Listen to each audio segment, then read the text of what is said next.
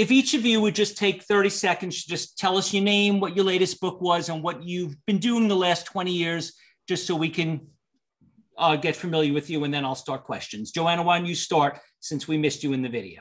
Sure thing. My name is Joanna Malaczynski-Moore. I'm the author of the book Silent Winter, Our Chemical World and Chronic Illness. I have a background working in consumer products, ingredient consumer products, as an attorney, an entrepreneur, activist, and writer now.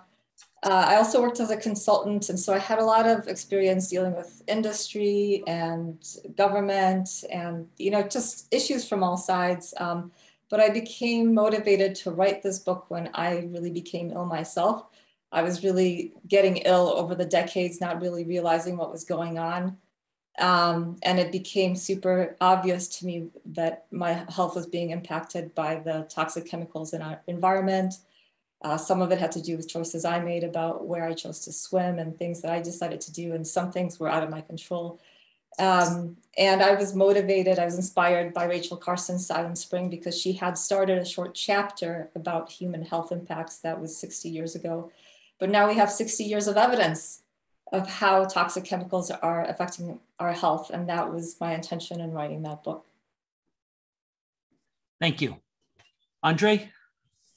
Okay, my name is Andre Loy. I'm an organic farmer, a very long-term organic farmer, but I'm also the current international director of Regeneration International. We are the international global organization for promoting regenerative agriculture.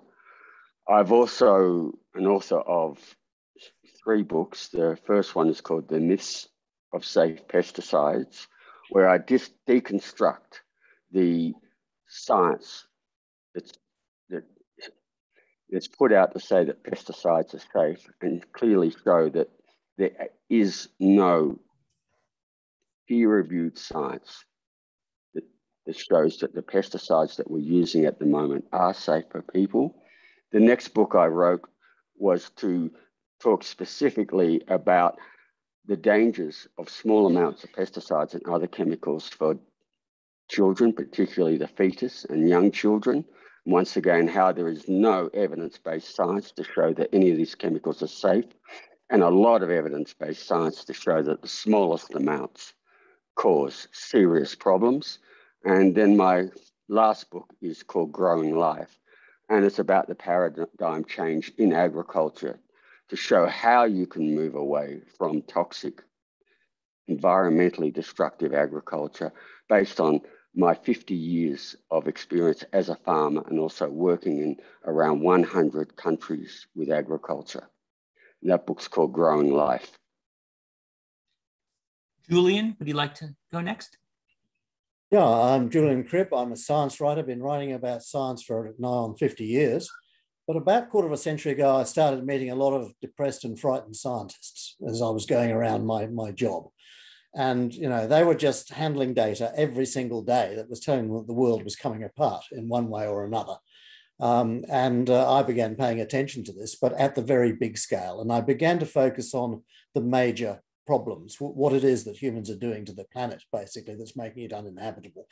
And there are 10 of these huge problems. We set up the Council for the Human Future to get focus, scientific focus, first of all, policy focus and public focus on what the 10 catastrophic threats are that humans are now facing and what we can bloody well do about them, how we can fix them.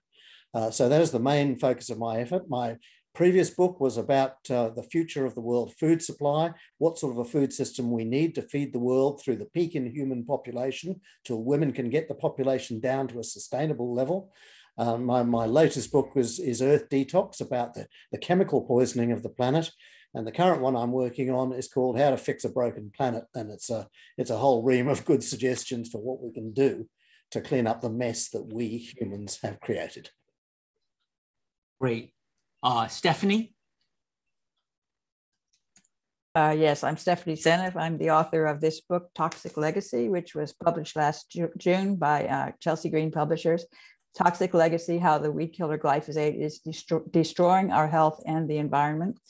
And I like to see that everybody on this panel seems to be moving towards solutions, or maybe we're doing solutions from the beginning. But I am also a little tired of talking about how toxic we are. And it would be really great if I can start to figure out and learn about how people are finding solutions to this mess. And we really have to reach out to the general public and get them to be aware of the urgency of the situation, get them to be on board, and get them to start eating healthy, living healthy, and promoting pressure on the farmers to change the way they grow food. My interest was in autism, and I got really determined to figure out what was causing the autism epidemic in this country. I think it's a crisis. Now the estimates are like 1 in 37. I mean, the numbers keep going up and up and up. And I think that glyphosate is a major player. Of course, there's many, many other toxic exposures they have, but I really have singled out glyphosate as being special. It's the active ingredient in Roundup, considered to be perfectly safe by the government, unregulated, used pervasively on the food supply, and it's a slow kill, and it's causing all kinds of health problems, not just the autism. Thank you. Ronnie? Yes, well, I've been an activist since the 60s, and partly because I grew up in what's called Cancer Alley. I grew up in the petrochemical center of the US in Southeast Texas on the Louisiana border. But I got radicalized through the civil rights movement, the anti-war movement, anti-nuclear movement, and I've been involved a long time in all these movements. Also, my grandparents were organic farmers in Southeast Texas, so I was able to spend a lot of time on an organic farm growing up on the weekends and summers. So my last 2 books in 2020 was Grassroots Rising, which is essentially a roadmap for how organic and regenerative agriculture and food and land use, along with alternative energy, can solve the climate crisis in the US and around the world. And then my 2021 book with Dr. Mercola was The Truth About COVID-19. And that's the first bestseller I've ever written, but it's also the first book I've ever written where there was not a single review because it was too controversial. And independent bookstores, which I've spent my whole life working with, none of them would sell the book. So that's been an interesting experience. But I like to say I spend half my time exposing the bad stuff.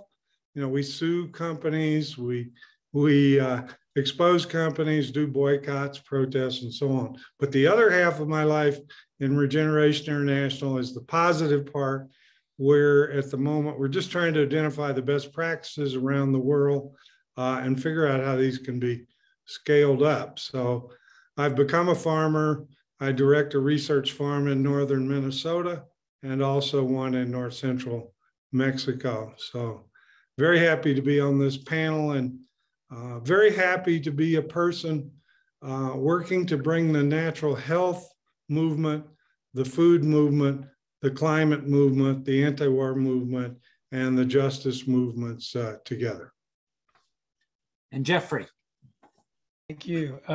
For 26 years, I've been focusing on exposing the health dangers of genetically engineered foods and Roundup, and also the corrupt regulatory process and the corrupt processes and lies that were dished out by Monsanto and other advocates.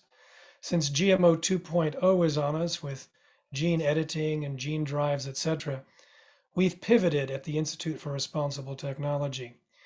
Gene editing is so cheap and easy, you can get a do-it-yourself kit on Amazon for under $200. And it also is prone to side effects like all GMOs. So we're concerned that this generation could leave a corrupt and replaced nature for all future generations.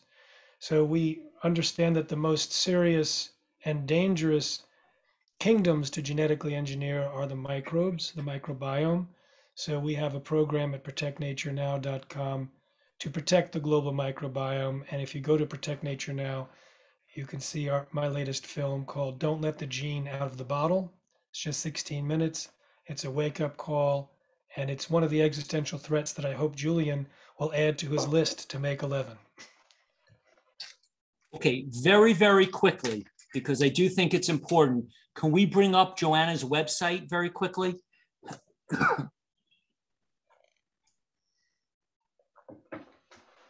Joanna, what is your website?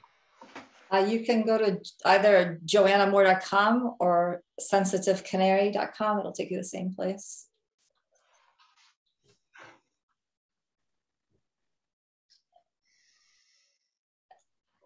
And I can just say briefly that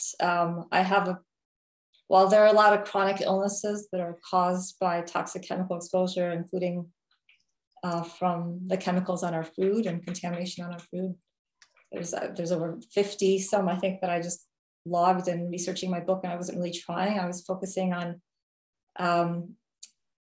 chronic fatigue and multiple chemical sensitivity, which is what I have when I started researching for my book. So that's where the sensitive canary comes from. Okay, so if they want to get in touch with you, they go to your website, and there's a contact to contact you and more information. Okay, great. Andre, what about your website? Can we bring up Andre's website? Which website? I don't have one. The best one is international, Regeneration International, www.regenerationinternational.org. Okay, regenerationinternational.org. Yeah, and that people will then see what we are doing.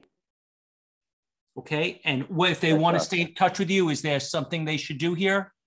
Yeah, you'll find my emails there, and my contact details are there. And you take donations to support your work? Certainly do.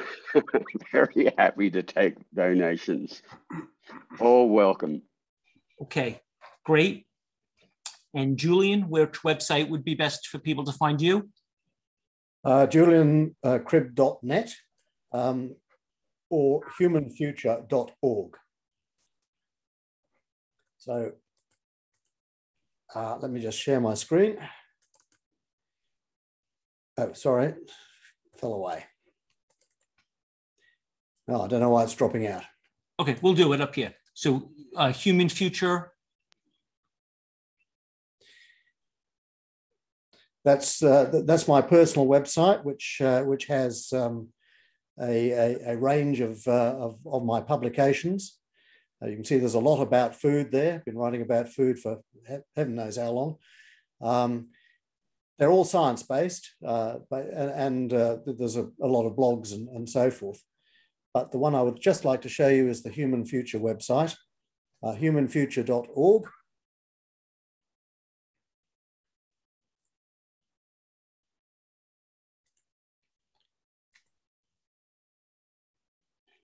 Which basically talks about the risks that we're facing.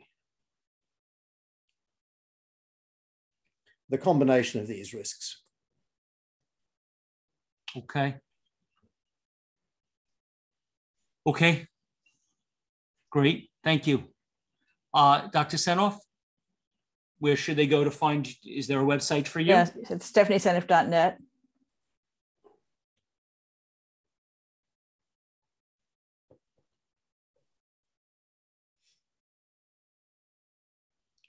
And that's my book, and you can go to the book portion of this and find out where to get my book. If you go into book there, you have places that sell my book, Toxic Legacy. And then I have a blog, and I have a section with interviews and presentations, so that you can see the stuff at the top has various branches that, like the blog, for example. So there's information, various kinds of information, interviews and blog presentations, publications. Okay, great, thank you. And Ronnie, which website is best for you? www.organicconsumers.org or else regenerationinternational.org. Those are in English, and vorganica.org in Spanish.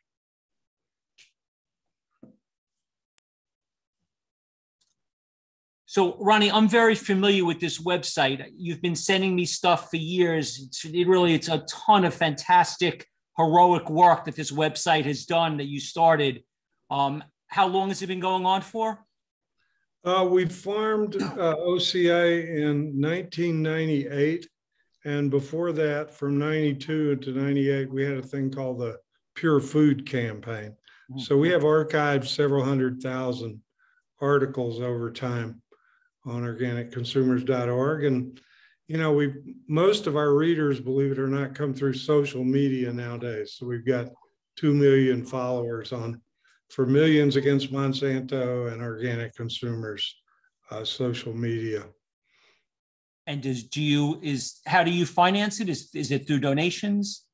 Yeah, we get small donations, and then we have a few major donors like Dr. Mercola and Abby Rockefeller and a few others. But most of our money has always come from grassroots donations of $50 or less, but we get a lot of them. Okay, you guys are heroes. I've been following this long before The Real Truth was doing anything, and I felt very inspired that there was someone fighting for us. So thank you for creating Organic Consumers Association and all the people that worked with you. This is, you know, there's a lot of organizations. I just happen to be familiar with this one. So thank you. Thank you. And Jeffrey, which website? responsibletechnology.org. That's the Institute for Responsible Technology. We have a regular newsletter, we have social media, and we also do accept donations as well. And this has, if you scroll down, this has a lot of detail about GMOs. It describes it in lots of different ways to get your information right there. What are you looking for? It explains it, the basics, GMOs. It's really tells you everything you want to know to learn more about this. And Jeffrey, it seems like the one thing I've always felt is that you're not good at, because you're good at a lot of things, but you don't seem good at asking for donations. You don't seem to like to ask people. And I feel like I'd rather instead of giving to the Real Truths membership club, I'd rather they gave to this, because I feel if you stop doing this, you know, there's not that many people fighting for us. So it's very important that Institute for Responsible Technology thrives. So how can we help you? What exactly could all of us do to make sure that you have the resources to fight and do what you're doing?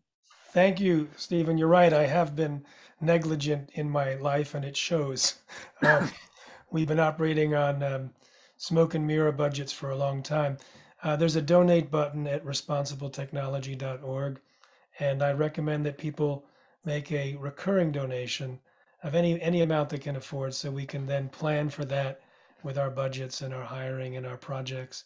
And with this Protect Nature Now campaign to protect the global microbiome, we're going to be needing to open offices around the world, create international treaties, national and local laws, a popular culture of products. It's going to be huge, and we're up against a very urgent and encroaching problem. So thank you, Stephen, for mentioning that. And I also encourage you to donate to the other nonprofits that are here as well.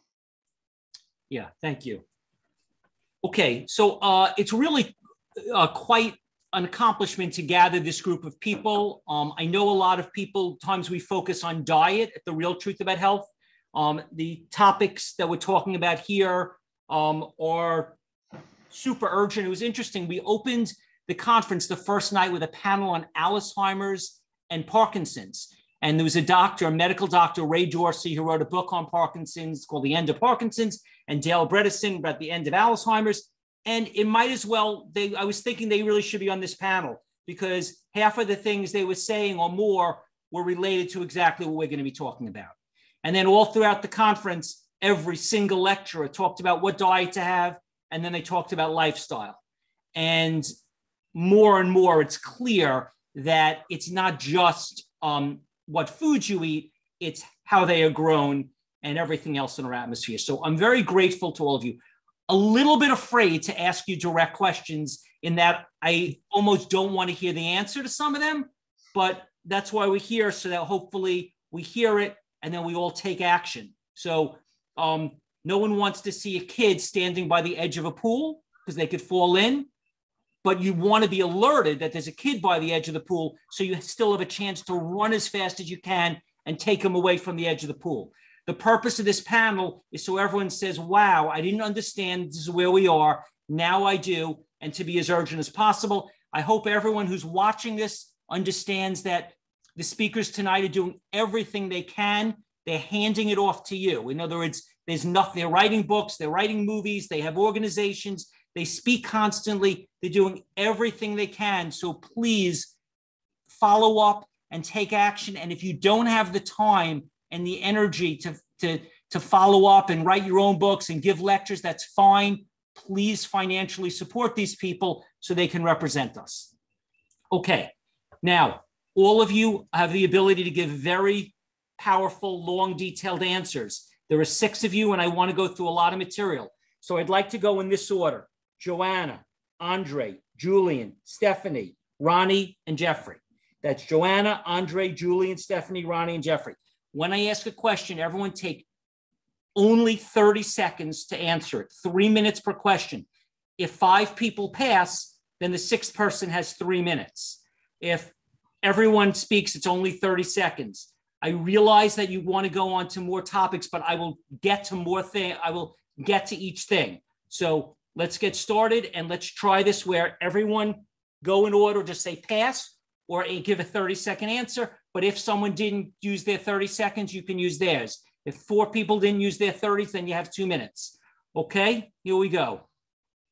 First question I want to ask, and we can go in this, we'll go in this order for all of them. And again, just say pass if it doesn't pertain to you or doesn't interest you. What are the current autism rates and why do you think it keeps getting worse? What do you expect it to be in 10 years? And does the prediction of 50% of babies being born in 2032 still seem accurate?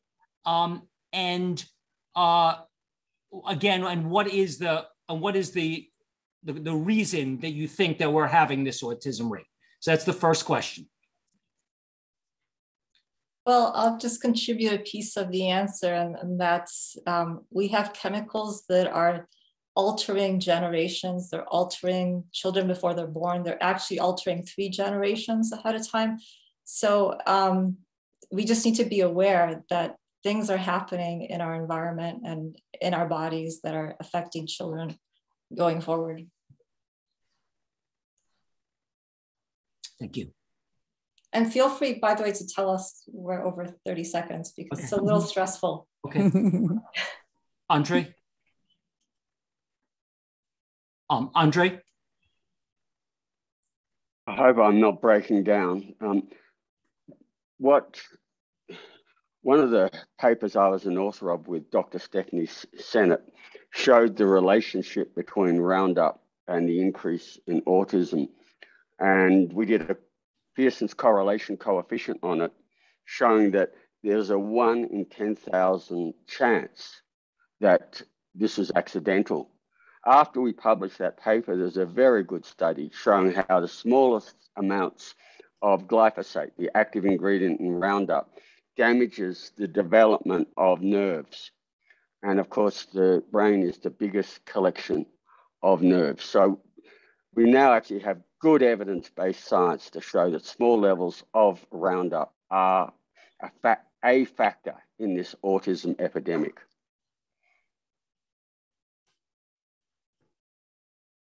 Julian?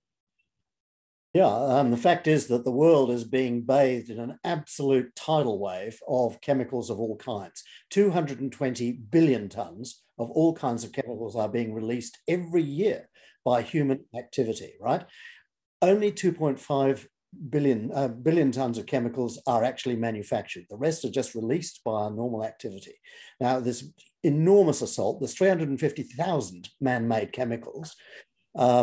This enormous assault includes an awful lot of chemicals known as neurotoxins or nerve poisons, and they are poisoning the brains of our children while they are still in the womb, when they are newly born, when they take their first drink of their mother's milk. They're contaminated by these industrial chemicals. It's a huge mixture. We honestly, we don't know the effects of the chemicals individually, let alone the impact of this mixture. But it is affecting the human brain. How do we know that? We know that human IQ is currently falling at a rate of 3 points per decade. Now, humans are becoming dumber in every society, but particularly the over-chemicalized societies. And every child on the planet is being poisoned at the moment. We need to do something about it. Stephanie? Yes, I'm the source of that quote, and it came from Andre's paper, because he and Nancy Swanson and someone else, I forget who, but they published this amazing paper with all these charts of perfect correlation between the rise in glyphosate usage and the rise in the huge list of diseases, one of which strikingly was autism, perfect match. And I just projected, I mean, actually, I looked at the curve for it's a national government information about the trends in autism. And if you just extend it, first of all, you see that it's exponential growth. And when you extend it, if it were to continue exponentially the way it was, that's where we would be in 2032. 50% of the kids, 80% of the boys born in 2032 would end up on the autism spectrum. I think that's absolutely shocking. I hope I'm wrong. But I worry because we're not really fixing these problems. We're not, the government doesn't seem to care that these kids are sick. So I wrote a lot about autism in my book on glyphosate. That's always been my focus. And I believe I've worked out exactly the mechanisms by which glyphosate would cause the actual symptoms that you see with autism. It's really a very, very good match. And I personally have no doubt that glyphosate's a major player, not the only player, but a major player in the epidemic. And I believe if we were to convert our agriculture to be organic across the board, I bet you we'd see those autism rates go down pretty quickly. Ronnie? Yeah, well, my son who's 24 tells me, often, Dad, we, the younger generation, know how bad the situation is. The problem is that most kids don't believe it can change. So I think as we broadcast the bad news, we also need to give people hope that, hey, the darkest hour is always before the dawn. And that's where we are right now. Jeffrey? In the film I did with Amy Hart, we have 2 autistic boys whose families converted to organic, and the kids are no longer on the spectrum. In my film Genetic Roulette, we have 3 families whose autistic sons also got dramatically better, but not yet off the spectrum. I remember interviewing one woman who said, my son is 80% corrected in his autism. And people said, what'd you do? And she said, well, he's casein free and he's gluten free and he's 80% organic. And then she'd say the next person, he's 80% better. And she was casein free, gluten free, and 80% organic. Finally, she started hearing herself. 80% better, 80% organic. She then realized, oh my goodness, shifted him to 100% organic and closed the gap. And he's virtually free of symptoms. So I say, I'm just giving some personal experiences supporting some of the data you've already heard.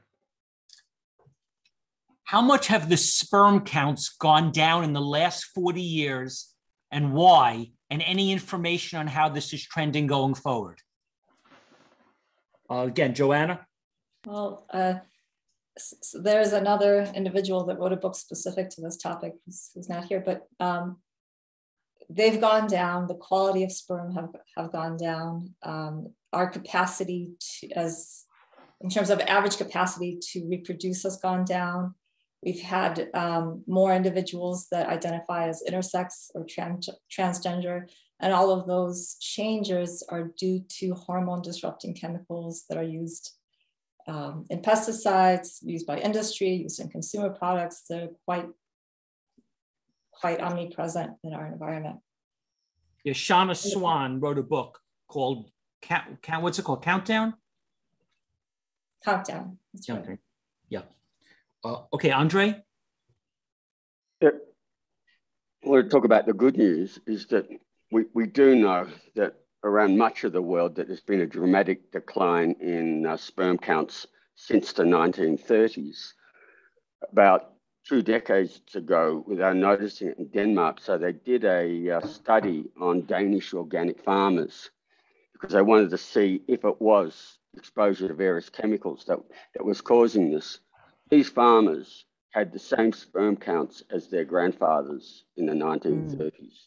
So that was a fairly, good study showing that exposure to chemicals is a major reason for this loss of sperm.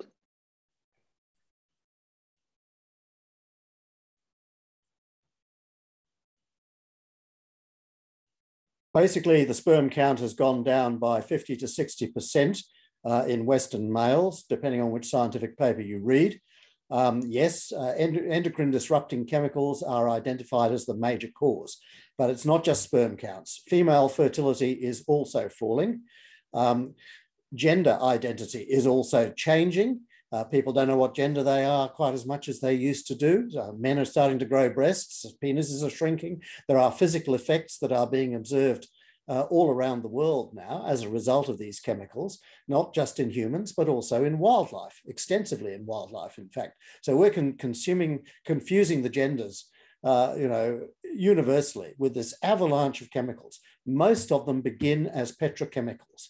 Your baby, when it comes into the world already shitting plastic, it drinks from a bottle made of plastic. It goes to bed in sheets made from petrochemicals, on a mattress made from petrochemicals, in a house where the carpets and the furniture contain neurotoxins and endocrine disruptors. This baby from birth is cocooned in these toxins, and it's very, very hard to get rid of them all. Let me tell you that. But only demand from human beings can actually stop this happening. I, of course, like to talk about glyphosate, but I recognize there are many other chemicals that are also disrupting our reproductive capacity. And I'm glad you brought up this whole issue of the transgender and all these issues people are having with confusion about their gender, because these endocrine disruptors play a role in hormone regulation that's completely out of sync with what the body's supposed to be doing. So it really messes up the development. I have a whole chapter in my book on glyphosate and reproduction and development and all the different papers that have shown that glyphosate is an endocrine disruptor. It operates at very low doses to cause problems.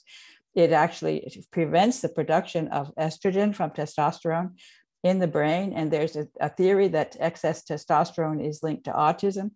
And there are studies that have shown, there's a new study that came out on girl babies having an anogenital distance that was too long, associated with excess glyphosate in the urine of the mother.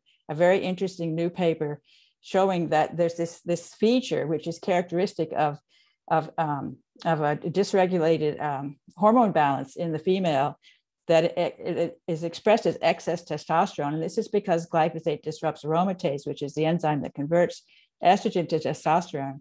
And these people who have this problem have a very high risk of developing polycystic ovary syndrome, which is now very common these days all over the world. There's lots of polycystic ovary syndrome, which is a direct problem. It messes up the cycle, a very strong link to infertility in women. I think one class of chemicals we didn't discuss yet, and this discussion right now, is the PFAS, the forever chemicals. Those are really disruptive to the development, the sexual development of human beings. That's the no-stick pans, that Teflon. And those are going to end up also in, the contamination is so widespread, and the water supply is going to hit our soil, it's going to hit the food as well. Ronnie? Yeah, I think it's important to personify the toxic chemicals that are gender bending and destroying fertility, because we need to point out to people the history of companies like Monsanto and DuPont and 3M and these companies that knew all along the dangers of their chemicals, but were tempted by the great profits that they could make, and then were aided and abetted by governments who covered them up. I forgot to mention one thing about OCA is our third largest source of income is suing corporations and winning in court. Last year, we raised $200,000 in damages from suing companies like Monsanto and Cargill and the rest of them. So I think we need to get more aggressive about this. Is really a form of murder, premeditated homicide that's going on. And these people should not be able to hide behind their masks and their walls and their desks and their credentials. We need to go after them and make them pay for what they've done. At the same time, I do want to say that we actually need to support these companies to transition into something better, because there's that old sort of story of analogy of who's better at getting somebody to take their coat off, the wind or the sun. The harder the wind blows, the more the person clutches their coat. When the sun comes out, they take off their coat. So creating conditions in which companies feel supported and safe into transitioning something that they're still going to be around in 20 years actually makes it easier for them to do so, rather than just, giving them hardship and a lot of paperwork to deal with. They need to focus on innovation and implementation of solutions. Thank you.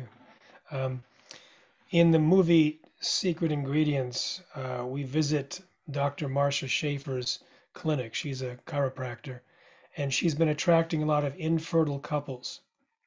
And she puts them all on an organic diet, and she had 100% success rate. Some of these people have been gone to fertility clinics with diagnoses, without diagnoses, but everyone that followed the protocol had children. And the last time I talked to her was 123 couples. So going organic is very, very powerful. And you can see the story in Secret Ingredients. Are we losing our bees and pollinators? How have the number of pollinators changed in the last 25 years? And do you know why? And why does this matter? I'm going to pass. I'm happy to talk on that because there's a word, insectageddon. And what we're seeing is an incredible ecological crash of insects. That includes bees and other pollinators, of which pesticides have a major role, but I'd also very much like to echo what Julian and Stephanie have said, that endocrine disruptors are very important, because what we're doing is disrupting the reproduction of the whole of our ecosystems, because nearly everything on this planet uses the same basic hormones, estrogen and testosterone, for reproduction. There's only a few exceptions. And these chemicals are affecting the whole of our biome on this planet. Includes insects, which are really a really important part of the food chain. So what we're seeing a whole crash in birds, in frogs, reptiles, and so on. And we'll see a crash in us because we're the top of that food chain, and we've made this insectageddon. Yeah, I'd like to follow on from there. According to WWF and people who study these things, there's basically been a 70% reduction in the number of large animals and birds and fish on the face of this planet since the mid-1970s. And insects too have crashed. And if insects crash, bird numbers go down, reptile numbers go down, everything that eats insects disappears as well. So, we've set off a phase of extinction, which is currently running, and get this, it's currently running 3 times faster than the extinction episode when the dinosaurs were taken out. Okay, it's phenomenal, the rate of destruction, the havoc that humans are wreaking on wildlife. Even, in the most remote corners of the planet, the bottom of the oceans, top of Mount Everest, the remotest atolls in the Pacific Ocean, you can find animals that are contaminated with human industrial chemicals. These things have spread all around the planet. The snow of Antarctica is contaminated. The snow on Mount Everest is contaminated. So it is the spread of these things. And of course, people who live in centers of population are particularly contaminated. The air they breathe, the place they live, the food they eat, all of it is contaminated. Every moment of the day, every one of us is getting these things. So we need to understand the scale of this disaster that we have unleashed, and it is 5 times larger than the climate disaster that we have unleashed. In terms of the volume of stuff that we're pumping into the biosphere and killing things with, it's 5 times larger. And just to bring that home to us, we're killing, according to the World Health Organization, 12.6 million people every single year through chemical poisoning of one sort or another. Okay, now that is a rate of preventable homicide which is double the death toll in World War II. This is the worst case of preventable homicide in Earth's history. And people are just not aware, and governments are permitting and enabling it. Unless we do something about it, unless we speak out, basically it's going to keep on going forever. I have a lot to say about the bees, and I wrote about it in the book. There's actually articles that have shown glyphosate disrupting the bees' gut microbiome, causing them to not nurture the young bees properly in the honeycomb, the beehive. Sorry, I lost that word.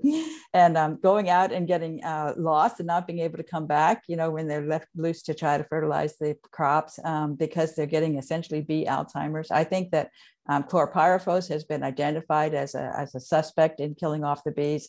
I think glyphosate is at least as powerful as chlorpyrifos, and it's working synergistically with the insecticides, because glyphosate disrupts the enzymes in the liver that detoxify the toxic insecticides. So they're working collaboratively to destroy the bees. And I remember there was a paper on honey and the levels of glyphosate in honey. And they looked at all kinds of different samples of honey from countries, Mexico, United States, Canada, found glyphosate in almost every sample they looked at, and found the highest levels consistently in the samples from the United States. So honey is contaminated because the bees are being exposed, and it's killing the bees. And we're going to have a really big crisis once we don't have our pollinators with the food problem. Actually, also an EPA whistleblower has said that the real reason why we are instructed not to give honey to infants is not because of the bacteria in there, it's because of the contamination with toxic chemicals that make the young body vulnerable to infection, botulism, and very strong infections. So it's really that contamination in honey that becomes the hazard for infants, not any actual organism. That's a good point. In fact, I think a lot of the foods that would normally be very healthy are no longer healthy because of the chemicals that are in them. The fish with the mercury, and liver. Liver is a very healthy food, but it's so full of toxins that the liver's not edible anymore. The liver from the cow, for example, they don't even sell it. It probably looks terrible. It's probably got fatty liver disease, and it's very sad that these highly nutritious foods are not really safe anymore. Mm-hmm. Ronnie? Yeah, I'll just second what everyone has said. We raise bees here on this farm. We have 27 hives, and we try to teach the school kids who come here every day to visit about the importance of bees and pollinators, and including bats, who are the main pollinators for the agave plants that are so important to us. I remember talking to Dr. Don Huber, and at the time, neonicotinoid insecticides were being implicated for colony collapse disorder. He said, when you look at the symptoms of the bees, it doesn't make sense because there are certain aspects that could not be explained by the neonicotinoids, but can be explained by glyphosate. They die of starvation, but there's plenty of bee bread around. And so he said, they need the lactobacillus in their gut to digest, and that's easily killed by the glyphosate. So that was one of the examples. They also said that under environmentally relevant conditions, the amount of glyphosate that we would find in agricultural areas, a study showed 30-something% death rate in these hives just exposed to glyphosate. One company was studying this called Biologics, and then that Biologics company got purchased by Monsanto and stopped studying it. Could I add something there? That basically, it's not individual chemicals that are doing this. It is the whole bloody mixture. It is the 350,000 chemicals that are being produced industrially worldwide at the moment. And as I say, that we're inhaling them with every breath, we're swallowing them, we're ingesting them with every drink and every meal, and we're surrounded by them in our homes and our workplaces and elsewhere. And it is these chemicals and the daughter products that they engender. These chemicals, once they're unleashed in the environment, they don't just go away. They interact with one another and produce new generations of chemicals that we've never seen before. They're out there, reacting with natural things and reacting with unnatural things. So it's the overall bath, and the science has got very little information at the moment on the problem of mixtures, because it's the mixtures that really are starting to hit us. Tens of thousands of chemicals every single day. The whole thing, everybody focuses on the one chemical, which has got these properties and those properties, and if we have it at a small enough dose level, nobody's going to get hurt. That's absolute rubbish, because that chemical is going to interact with a lot of similar chemicals that have exactly the same effect on your liver or your brain. So it's going to multiply the effect of those chemicals on you. People don't seem to understand that this is the issue. It's the chemical bath that we're in that is really affecting us. I agree with Julian, and our bodies are really set up with we're redundant. We have so many redundancies, and that's really the reason why we're still alive, really, and with all the environmental pollution we have. In addition to chemical pollution, there's the EMF pollution that we've introduced, and that's on my mind because there are studies of bees and how they respond to just being exposed to a cell phone. And as somebody who's chemically sensitive, and I'm chemically sensitive because I have a chemical injury, I'm also sensitive to wireless technologies. I'm using an Ethernet landline to connect with you today. But we have an onslaught of environmental pollution. And if we start to remove this onslaught, then our bodies can start to heal, and our environment can start to heal, and our ecosystems can start to heal. Okay, let me ask you some questions about GMOs regarding feeding the world. Which of these statements are accurate? GM crops are needed to feed the world's growing population. GM crops are vital to achieve food security. Anti-GMO activists in wealthy countries are keeping people in poor countries hungry by denying them GM crops. GMOs are needed to provide the crops that will enable us to survive the challenges ahead.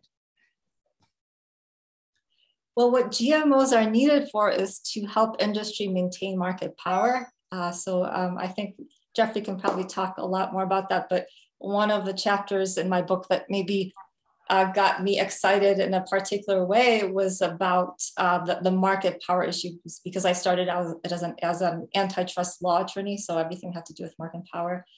And really, a lot of these biotechnologies are designed to, let's make something fancy so that we can hold it over people's heads, have them become dependent on it, whether it's legally or financially, and then expand our power and secure an industry for ourselves. So that's just kind of an overview, a little bit about that, more detail in my book, but I'm guessing there's other people who really here who can talk to that topic in particular.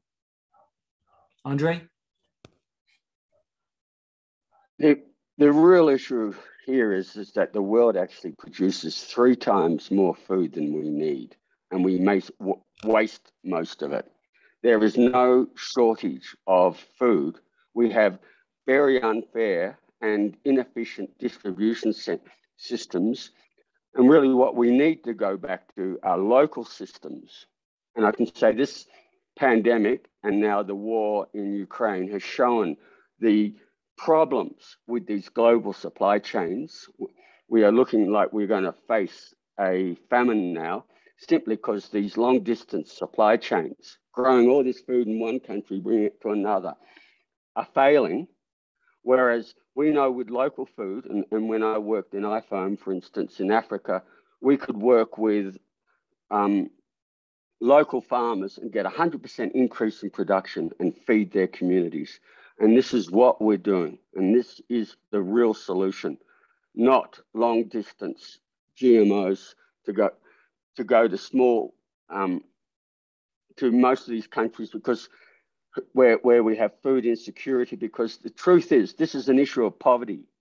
The people who are hungry because they cannot afford to buy it. It doesn't matter how much we grow. We need to help them grow it and do it locally and look at it from a holistic way and poverty reduction. And we can do it through very good agroecological systems. And we are doing it, actually. This is the really important thing. We are doing it with millions already. Julian?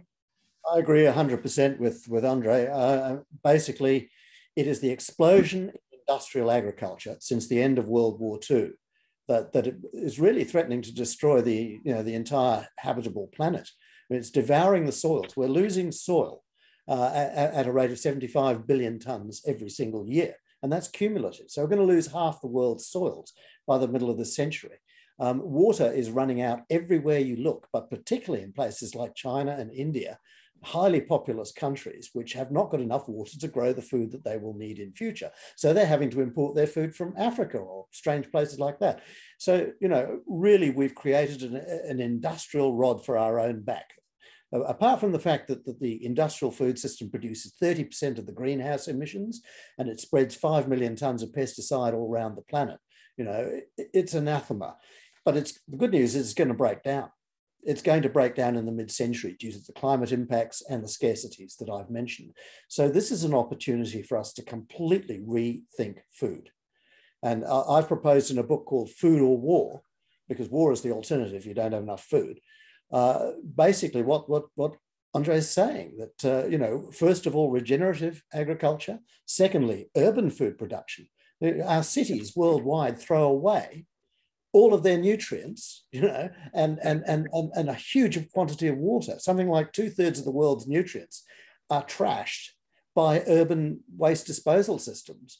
And that can all be, those nutrients can be recaptured and reused, but they're not being at the moment. So recycled food through cities, renewable food, as I call it, through the cities, and deep ocean aquaculture, which is a far less intensive, you don't need chemicals, blah, blah, blah, form of sea farming, because we're running out of fish. The world fish harvest is just about bottomed out now. It's not going to last, you know, very much longer, the rate at which the Chinese are mining the oceans. So basically, you know, we're going to have to rethink food in its totality. And regenerative farming worldwide is part of that solution. There are three pillars, I say: regenerative farming, urban food production, renewable urban food production, and deep ocean aquaculture. Stephanie? Yes, so I think there was this image when they first came up with these GMOs that it was going to reduce the usage of pesticides, and actually it did the opposite. And of course, they thought glyphosate was very safe compared to the other pesticides, so they produced all these GMOs. Most of the GMOs, I think the majority, are related to protection against glyphosate, which of course allowed them to grow their crops very cheaply. Just spray the glyphosate all over the crop and the crop doesn't die. You kill the weeds. And initially they saw a significant increase in yield the first year. They were very happy, but year by year, the yield kept going down and down and down. The amount of glyphosate they had to use kept going up because the weeds were developing resistance. So you saw this enormous increase in the use of glyphosate over those 10 years after they introduced the GMO Roundup Ready crops back in the late 1990s. And meanwhile, the soil is not only being washed away because it doesn't have enough organic matter, it's being depleted of its nutrients, depleted of its minerals, depleted of its microbiome is messed up. All of these issues with the soil, damage to the soil because of the chemical use of the Roundup, so that by the time you've been using Roundup for 4, 5, 6 years, your soil is much worse shape. Your plant is much more susceptible to insects. The plant doesn't have the kind of a hardy resistance to insects and to fungicides. The fungus problem becomes much more problematic too. So your plants are really suffering from the damage they're experiencing from the exposure to the glyphosate. The soil, the plants, the microbes in the soil, all of them are being messed up by the chemicals that are being enabled by the GMOs. So it's really a very broken system. And as everyone's been saying, we need to think in terms of regenerative, not just organic, but regenerative, and also using completely natural systems in the agriculture. No nitrate fertilizers, no phosphate fertilizers. We need to get back to a completely natural way of growing food, I think, on small farms with many different products, not just a monocrop, huge, farm mechanistic with all the machinery. We need to go back to the kind of farming that is still taking place in places like Africa. Ronnie? Yeah, none of those things have turned out to be true about GMOs, but I think it's also important that we point out to people that they realize now that the majority of the public is starting to understand this, and so they're introducing genetically engineered foods and products and just calling them by other names. Gene editing, lab meat, they call it plant-based foods that aren't really plant-based. And we've got to expose the synthetic biology wave or genetic engineering 2.0, as a lot of people say. So, and I think it's important to realize that we have educated the majority of the public to understand that organic foods have more nutrition and they're better. The problem is when most people are at the checkout counter and they pull out their wallet, what they realize is there's not enough money in there to buy 100% organic, local, regenerative.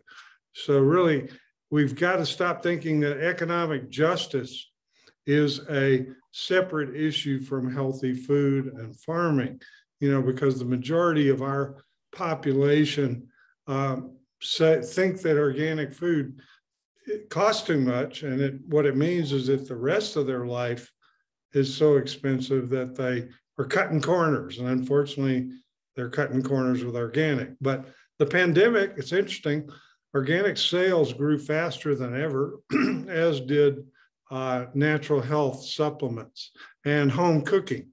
So I think people have gotten a taste now of their priorities, and we got to build on that. But we also got to make sure that low-income people and middle-class and working-class people have enough money in their wallets to buy the organic products that they need.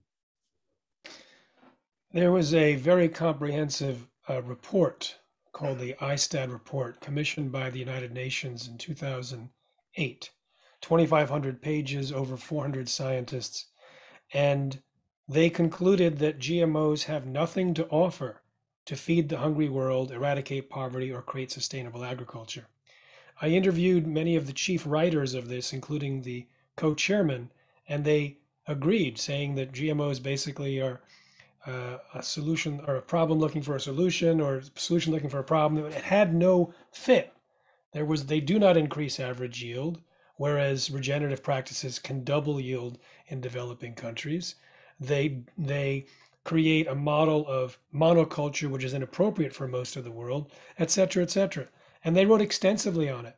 It's kind of the science is settled by the world's experts, but that has never stopped the biotech industry from repeating myths and then paying others to echo chamber those myths. So you'll still hear these lies, but it is clearly not the solution to feed the world. Tell me about these additional comments, statements about GMOs, and let me know if these are true regarding the genetic engineering technique. Genetic engineering is just an extension of natural breeding. Genetic engineering is precise and the results are predictable. Genetic engineering of crops is no more risky than mutation breeding, which is widely accepted and not regulated. Cisgenesis is a safe form of GM because no foreign genes are involved. And let me go, so let's just go through that one quickly, on those. So let's go through that quickly. Well, I'll just say that these statements can appear from industry, and sometimes they can also appear from governments, because unfortunately industry has a very strong influence on governments, on intergovernmental organizations, on universities, on all these institutions that we trust. So we may hear these statements from institutions that we think are credible, but unfortunately they're not representing our best interests, nor are they representing reality. Okay, as a plant breeder, I can tell you that genetic engineering is very, very different from traditional breeding, because in traditional breeding, we can only breed closely related species. With genetic engineering, what they're doing for the first time is they're actually crossing genetic material from different kingdoms that don't normally do. So you can start putting bacteria or virus particles into plants. And the fact is we do not have the precise science to know exactly what are the long-term effects. We know that the offspring of these, when they cross out, that there is incredible variability, there's unpredictability. The other, I suppose the best thing to do, and I'll probably let Jeffrey talk about it, because when he talked about genetic roulette, what we're actually doing is playing Russian roulette with the basis of life. We're using a very, very out-of-date 1960s idea of the way the genome works. And the fact is, the genome, or the gene structure, is far more complex than the simplistic ideas that they use when they start inserting a gene. And I suppose the best way to say it, we're playing God, and we don't know what the hell we are doing. Yeah, I would like to add to that the gene technology issue is part of a very much larger problem. And the problem is that technology at large is out of control. Okay, so it's not just biotechnology, it is nanotechnology, it is artificial intelligence, it is robot killing machines. There is a whole host of technologies which the private sector is developing willy-nilly, ad lib, all around the world, and which are not controlled by any government anywhere. They're so far ahead of the regulatory and legislatory processes that it's not funny. The genies are out of the bottle in all of these areas. Every single one of these technologies, these super technologies, has the capacity to do us terrible harm. But nobody's shining a warning light, except for you, ladies and gentlemen, really. The danger is that we're going to be devoured by these technologies in different ways. I mean, think of nanotechnology. You're talking about terribly small particles entering into the brains and the embryos and the bodies of every single human on Earth. And yet, what attempt is there to regulate nanotechnology, biotechnology, or not just in the area of crops and food, but also people are tinkering with wild viruses and doing strange things to them in dark laboratories funded by the US government, the Chinese government. I'm not a conspiracist, I'm a reader of the science, okay? And I can tell you I do not like what I see, that large grants are being given to institutions to carry out, to try to produce, to uprate the potential of disease-causing organisms to cause more disease because they want to experiment with it. It's utter madness. So what we actually need is a way of controlling all new technologies, not just one at a time. You try and control them one at a time, it's like controlling chemicals one at a time. It'll take you 1/3 years. All technologies have to come under some kind of regulation and scrutiny to say, are they good for people or are they bad for people? This has got to happen at the global level. It can't just happen at national level. Thanks.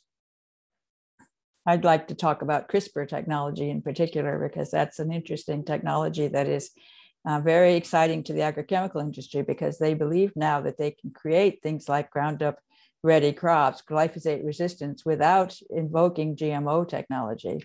So they've managed to get the governments to agree that this CRISPR technology is not a GMO, because what they're doing is they're actually going in and modifying the actual gene that the plant originally had to turn it into a version of that gene that is resistant to the herbicide. So they can now roll out all these new crops that have resistance to the chemical herbicides, and they don't have to call it a GMO because it's CRISPR. But CRISPR is definitely not safe. And so there's many studies coming out recently that are showing, again, they talk about precision technology, but actually they're finding it's doing all kinds of strange things they didn't expect.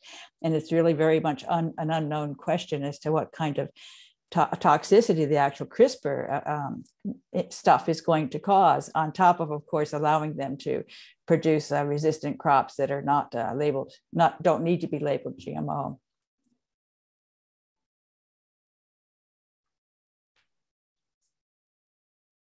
Ronnie? Well, I think it's very important that we realize that industry's working overtime to keep on doing the same dangerous things they're doing. It. One of the things that bothers me is vegans and vegetarians being attracted to these so-called plant-based meats and dairy products that are not plant-based. I mean, if you want to eat a veggie burger, great. With organic ingredients made from vegetables, that's one thing. but what the Impossible Burger, the, you know, the robot ice cream, I can't even believe they're actually just using these names. And then they exhibit at the Natural and Organic Products Expo last month in Anaheim. The featured new products at Natural Products Expo were gene-edited,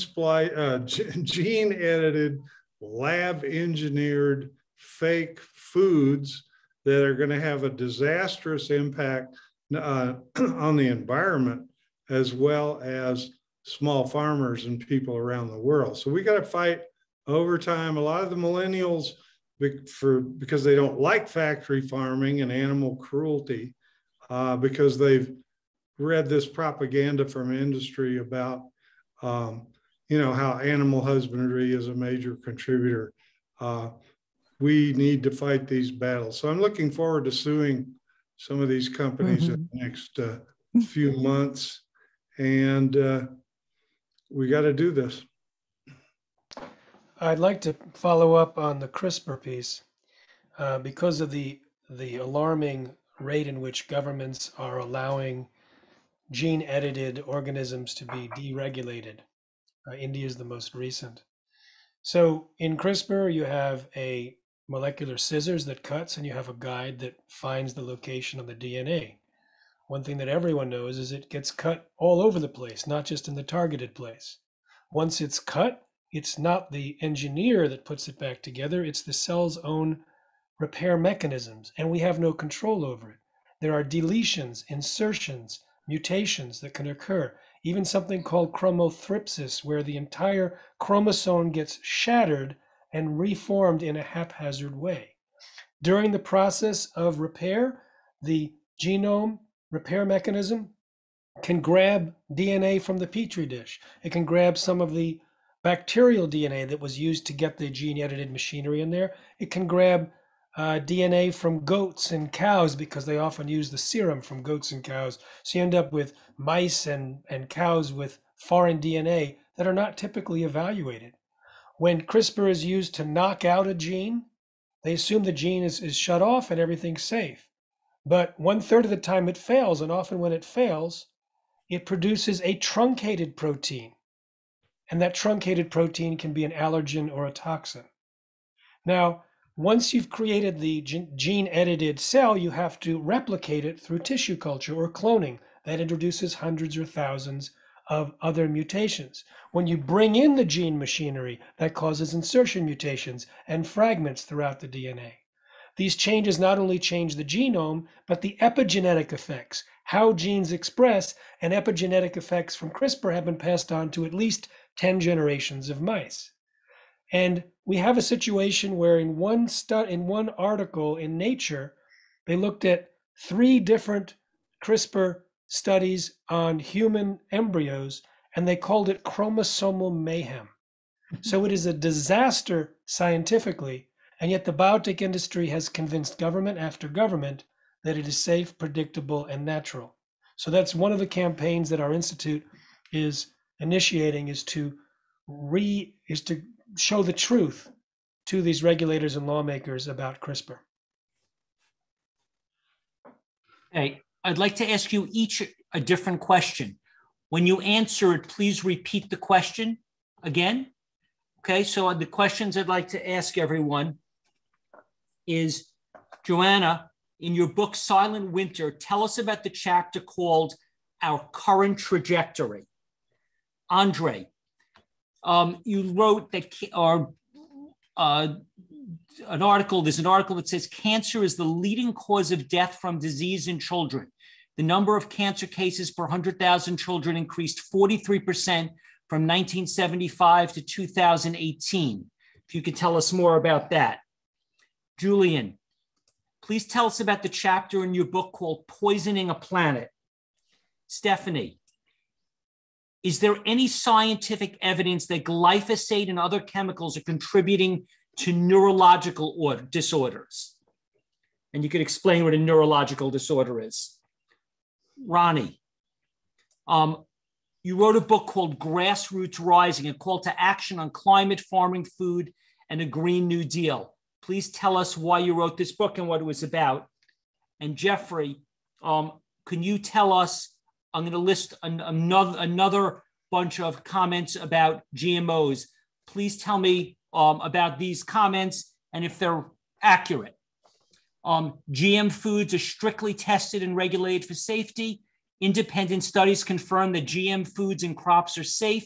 The Nicola Review compiled 1,700 plus studies showing that GMs are safe. GM foods are safe to eat. The Seralini 2012 study was bad science and no conclusions could be drawn from it. Many long-term studies show GM is safe. EU research shows GM foods are safe. Those who claim that GM foods are unsafe are being selective with the data since many other studies show safety. GM foods are safe for human consumption. No one has ever been made ill by GM food. GM-BT insecticidal crops only harm insects and are harmless to animal and people. GM foods are rigorously assessed for their ability to cause allergic reactions. GM animal feed poses no risk to animal or human health, and genetic engineering will deliver more nutritious crops. If you could each comment, repeat your question as best you can, and comment on your question, starting with Joanna. Okay, so the question was about one of the first chapters in my book, Our Current Trajectory. And what I wanted to do in this particular chapter is to really look at the big picture of where we're heading based on what we're doing now, where we are now. And we're really in kind of a pickle, both we're in an economic system that is causing problems, and we're in a health crisis. If you think about what we've been doing to the environment, that's something that we all notice, that these systems are breaking down in the environment because of the pollution we've introduced, the problems we've introduced. But now we're to the point where the systems within our bodies are breaking down. We are an ecosystem also, and we have introduced pollution and problems that are not only breaking down the environment, but they're breaking down our bodies. And that's the cause of chronic illness, is that pollution. It's breaking down that ecosystem.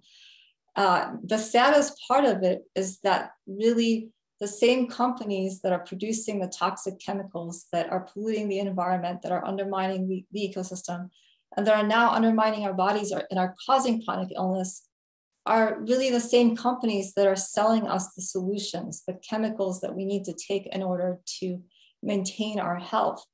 Bayer, if you look at Bayer, Monsanto, that is one example, but there's many others, and the consolidation in the industries are showing that that's the case. So if we look out in the future of people becoming, having less energy, having less capacity to be healthy, and relying more now on those same industries to keep them alive, that's not the future we want. We need to turn the ship around, and we need to do that as individuals and as institutions by investing in what we need, not on what's going to give us a 10-fold or 100-fold or more return on investment.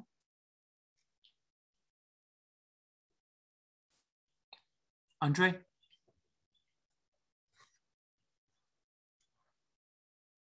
I'm a bit better if I unmute.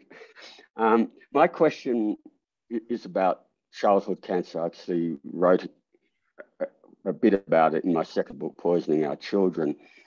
And why I wanted to feature it is because childhood cancer is increasing.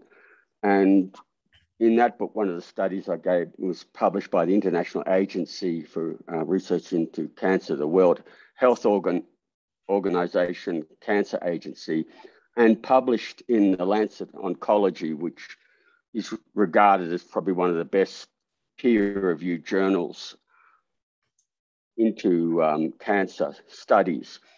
And what this showed is in the decade from 2000 to 2010, childhood cancers increased by 13%. And the sad thing about most of these cancers is they tend to be fatal, very fatal. The other point I really wanted to make there, and what I wanted to show in this book, is also in 2010, there was the United States President's Cancer Panel report under President Obama that was put together by over 30 of the world's best cancer specialists. And what they showed is that 80% of cancers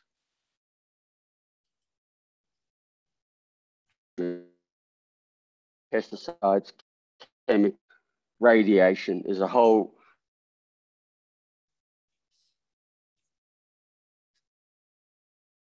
Andre, we're going to come back to you. We're going to let Julian speak. You're freezing. So Julian, why don't you continue? Your question. Yeah, my question was about the chapter on poisoning a planet. Now, we tended to think for a long, long time about pollution as being something that happens locally, right? It's a Minamata, it's a Bhopal, it's an event, it's a city like the London smog or something like that, a city being poisoned by its own air. But things have changed radically in the last 30 or 40 years. And the major change is that the chemicals have spread out across the entire planet. So the pollution of India and China blows across to North America and blows across to Europe. Chemicals, volatile chemicals, are released and then they get bound to other particles and then they get released again. They get carried through the world's oceans. They get carried through wildlife. They get distributed through people. Basically, we are poisoning an entire planet at the moment, and we're affecting every life form on that planet that has access to those chemicals. That's anything on the surface or in the waters of this planet is now being affected. You can find our man-made chemicals on the bottom of the oceans.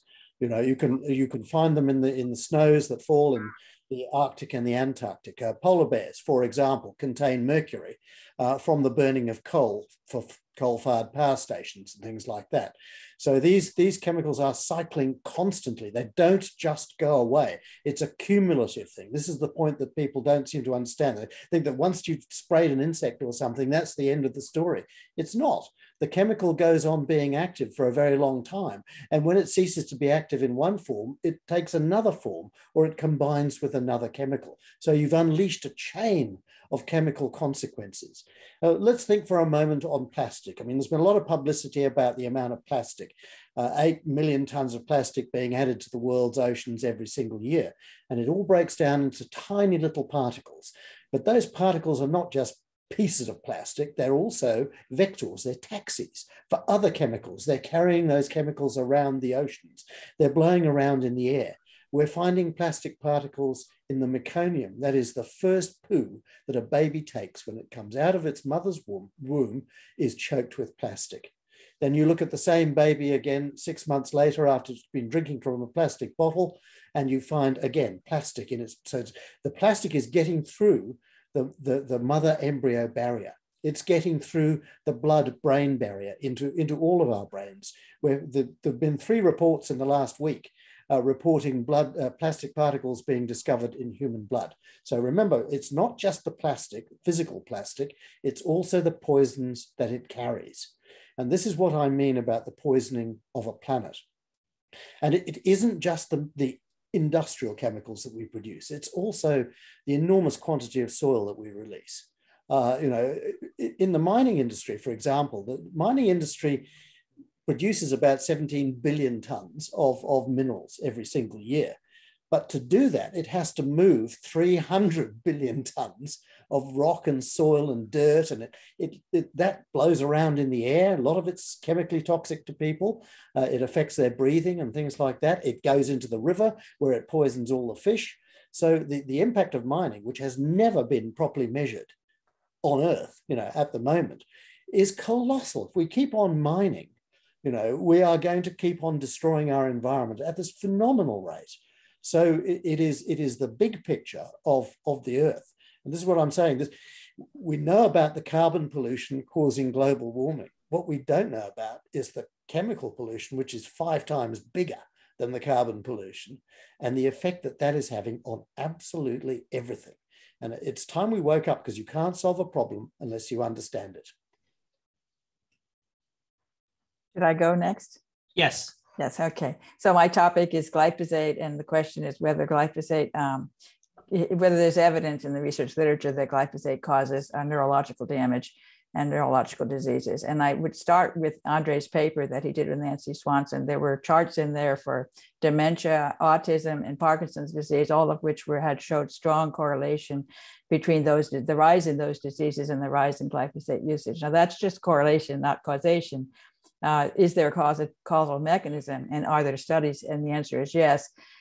Studies have shown, for example, that glyphosate causes glutamate excitotoxicity in the brain. And so it affects the NMDA receptors and causes them to go on fire. And it's the excitotoxicity because the cell is producing too much glutamate that's destroying the neurons.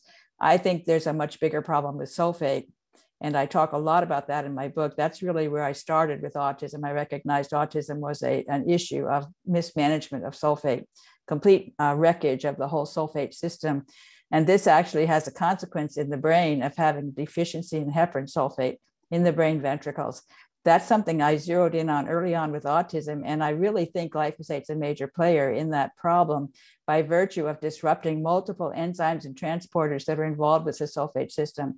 And it's quite interesting to me that there's a new paper out, I think 2020, on autism, showing specifically that these autistic kids had reduced expression of enzymes called sulfotransferases, which are enzymes that take sulfate and stick it onto various carrier molecules, cholesterol sulfate, vitamin D sulfate, various hormone sulfates, and heparan sulfate. Heparan sulfate is super, super important. And this same article showed in the brain of the autistic kids post-mortem, they looked at the pineal gland, and they found the pineal gland had shockingly low expression of heparan sulfotransferase, and they had very low levels of heparan sulfate. And this it has been shown to be connected to autism. Again, post-mortem looking at autistic brains, seeing the low heparan sulfate in the human brains, also in the mouse studies of mouse autism, consistently very low heparan sulfate in the brain. I think it's a specific feature of autism, and I think it's caused by glyphosate. But I have a whole chapter in my book on glyphosate and neurological disease, not just autism, but also dementia and Parkinson's and all of these others, and even depression. Ronnie? Yes, my book, Grassroots Rising, a call to action on food farming and climate and a Green New Deal. Basically, I'm trying to point out that the climate crisis, the health crisis, the environmental crisis, the political crisis, the crisis of spirituality and ethics are all interconnected. And if we want to solve the climate crisis, for example, it looks like we will have a reduction of fossil fuel emissions of approximately 50%, down the road, sooner or later, hopefully in 10 years. The problem is that a reduction of greenhouse gas emissions of 50%, we're still going to climate hell after that. So the question is, how do we get to zero net emissions in 10 years and then go into net negative emissions after that, where we start to draw down the carbon that used to be in the trees and the soil and the plants and is now in the atmosphere and the ocean? How do we get that back where it can do some good instead of being disruptive? So a big part of the problem is that the climate movement still continues to talk as if we're going to eliminate fossil fuels just by the strength of our rhetoric quick enough to solve the problem. We're not. We're going to still be using fossil fuels 20 years from now, 30 years from now. The point is to be using less of them, and what we can do in the meantime, especially as consumers or farmers or activists, is point out that we can draw down from the atmosphere a lot of the excess carbon dioxide, while the methane converts to carbon dioxide also, that's already up there. We can draw down enough and improve our soils, improve our crops, improve our health, improve our treatment of animals, improve the rampant poverty in the rural world, which is half of the world's population, if we'll work together. But the food movement typically has talked more about health than they have talked about, climate stability or environmental health. That needs to stop. The climate movement needs to work in synergy with the food movement. And then we got over here the natural health movement. We got 100 million people in America who buy supplements or visit alternative practitioners, occasionally or regularly. But do they all buy organic food? No. And then we've got 100 million Americans that occasionally or regularly buy organic food. But do they all use holistic medical information, practices, and so on? No. We've got this tremendous division. You know, the people concerned about immigration reform and immigration justice. I mean, why are people leaving Africa for Europe? Why are people leaving Central America and the Caribbean and Mexico for the US? It's because they can't make a living back in their rural communities, you know, and we have to connect the issues, break down the walls, break down the silos. But as I argue, we also cannot just focus on the negative.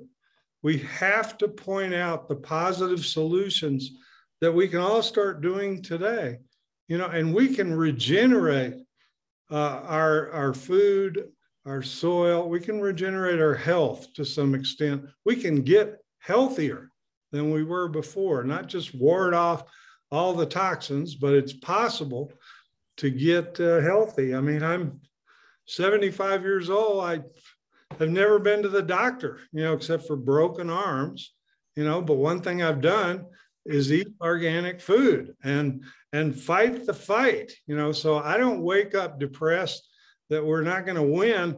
For some reason, I think we are going to win, but it is going to be a grassroots rising globally, not just in one country. The people in Russia, China, Iran, the US, Europe, all the grassroots people feel very similarly that they don't like their governments. They don't like rich people dictating what we do. And they would like to be healthy and happy, and for their children and grandchildren to be healthy and happy, you know, and that's our basis for a global rising. And I think we're going to see it in the next decade start developing. I was asked about the health and safety and regulation of GMOs, and also some of the researchers that the biotech industry claims have come to incorrect conclusions. To answer that question, I wrote a book, Seeds of Deception, and then I wrote the book Genetic Roulette, and then I created the movie Secret Ingredients and 3 other movies, and I'm not going to get to the full answer here. I will say that the scientists at the FDA were very concerned about GMOs. Their consensus was that they were different and dangerous and needed to be tested. The policy at the FDA says they're no different, they're not dangerous, and they don't need to be tested. The policy was written by Michael Taylor, Monsanto's former attorney, later Monsanto's vice president, later the US Food Czar. We have the documents, the memos from the scientists that were ignored by the policymakers. They predicted that there would be problems, and they have been. When you look now at the converging lines of evidence, it's like a smoking shotgun. You have the animal feeding studies pointing to certain diseases or their precursors. You have clinical reports and self-reports of people getting those diseases or getting better from those diseases when they switch to non-GMO food. You have the same thing from pets and livestock reported by the pet owners, the farmers, and the veterinarians, certain specific set of diseases related to GMOs, and when the animals are switched to non-GMO, they get better. We have the epidemiological charts showing correlation between GMOs and sickness, as well as Roundup sprayed on GMOs. Thank you, Stephanie and Andre, for that. And we now have the actual modes of action in some cases, particularly with Roundup, because more research is done. Roundup is sprayed on most GMOs. We can see and track which particular mode of action might lead to what particular disease. So there's plenty of evidence, but there's a juggernaut of an industrial disinformation campaign. If we go back to Dr. Arpad Pusztai, a beloved researcher who passed away in December, he was given a $3 million grant by the UK government to figure out how to test for the safety of GMOs. And in his own research, he discovered that GMOs are inherently dangerous. The process itself caused potentially precancerous cell growth in the digestive tract, smaller brains, livers, and testicles, partial atrophy of the liver, and damaged immune system in rats in just 10 days. When he went public with his concerns, he was fired from his job after 35 years and silenced with threats of a lawsuit. I asked him in preparation for my book, Seeds of Deception, what was the most shocking moment in the whole affair? I thought I'd lead the book with that. And it wasn't being fired from his job or discovering the health problems with the rats. It was months earlier when he read the actual safety studies used by the biotech industry to get their products approved in the UK. He said it was a turning point in his life. He said, you know what bad science is. You know it was poor science. It was so flimsy, so superficial.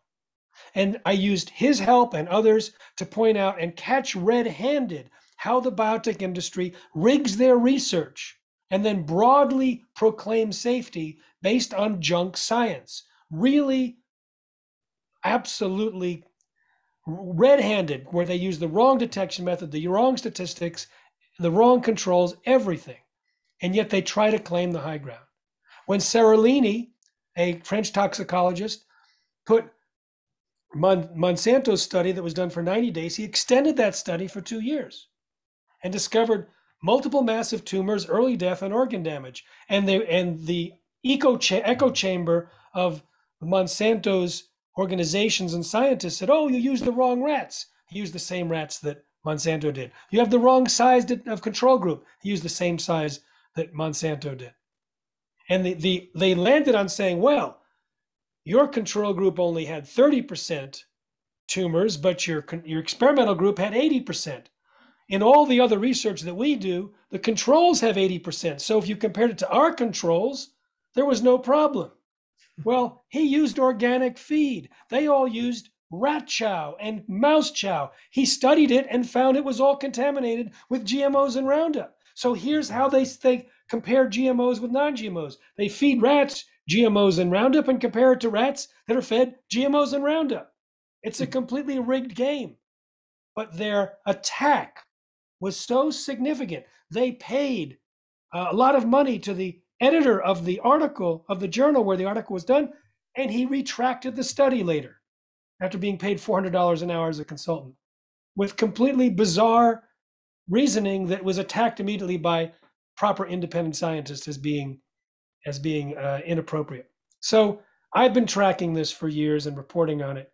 There's no way that they can come to these many studies show that GMOs are safe, because they're not, and we have demonstrated that. We always win the debates. It's right there. It's just a question of now who has the bigger megaphone.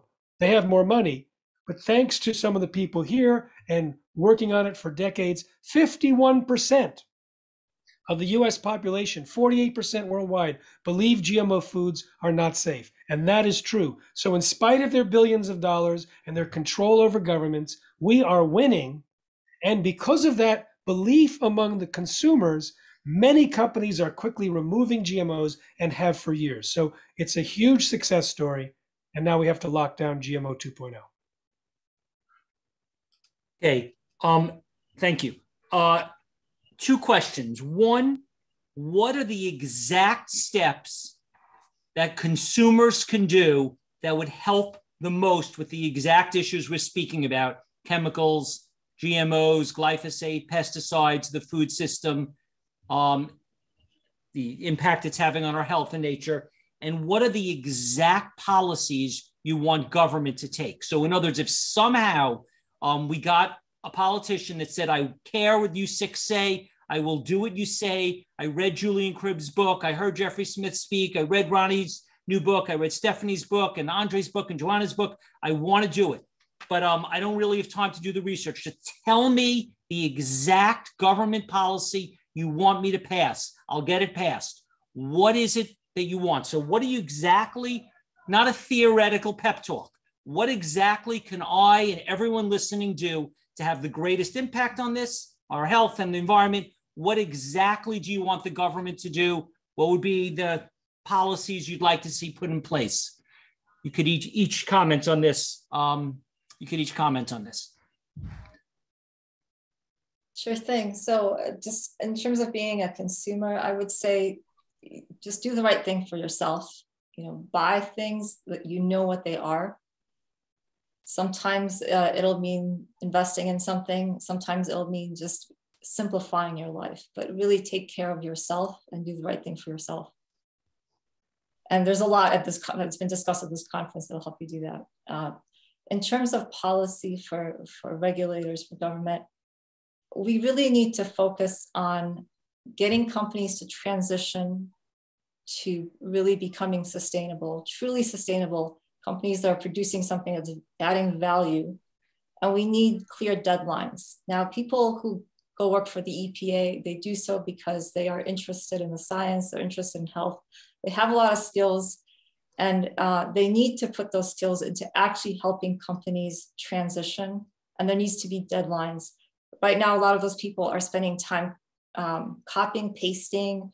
They're doing just analysis to keep busy. And they're doing things to basically avoid sticking their necks out. Instead, they need to be out there right with the company with a clear, fast deadline, helping them no nonsense transition and doing whatever it takes. Yeah, I'd like to follow on with what Joanna was saying. And I think the most powerful tool is voting with your wallet and making informed choices. So, actively avoid foods that have pesticides and chemicals. Try to work out how you can stop using plastics, stop using single-use plastics and start using natural products. Look at how you can reduce your environmental footprint, your climate change footprint. In other words, be a thoughtful consumer. This is what drives companies to change. This is why things like coal start to become a stranded asset. That's why companies now are looking at how they offset their emissions and how they can reduce their emissions. Government's policies had a bit of a role, but the truth is the market is the strongest deliverer of change. You take away their customers and their income, and they will change. And I know that from when I used to be the international president of the organic sector, we did so much change with people going to organic that all the major brands now had to have organic lines so they did not contract. They used to invite me to dinner with them to talk about how they could do it. The consumer dollar is the most effective. And I want to say it's effective with governments, because governments, I've dealt with governments all around the world, and I've got calluses on my head from hitting my head against a brick wall with them. Governments don't lead, they follow. We get industry to change, governments will follow.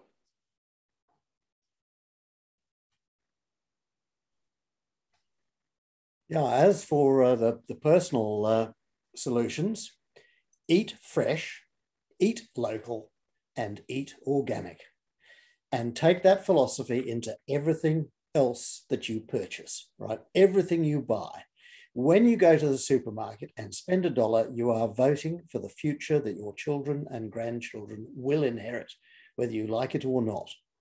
Make that vote something for a habitable earth, not for an uninhabitable slag heap populated only by microbes, which is what we're creating. Every act of consumption has chemical consequences, right? We need to bear that in mind, and we need to teach that to one another and to our children. Now, why it's such a big problem, or why it's so difficult? If you put them all together, the coal, the oil, the gas, and the petrochemical industry are worth $7 trillion. They are the third largest economy on Earth.